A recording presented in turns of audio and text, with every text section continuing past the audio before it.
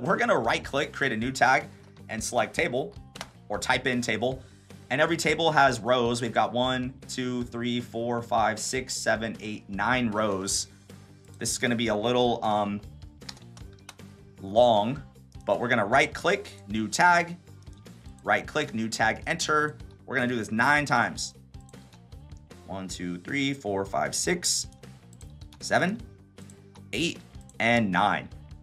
We're gonna move all these rows inside of the table by clicking and dragging. And then what we need to do is we need 3 header cells. So we're gonna right click the TR, select new tag, and we're gonna do TH for a table header. We're gonna do this 3 times as there are 3 headers in this top row. And then we're going to select those cells and nest them under the table row.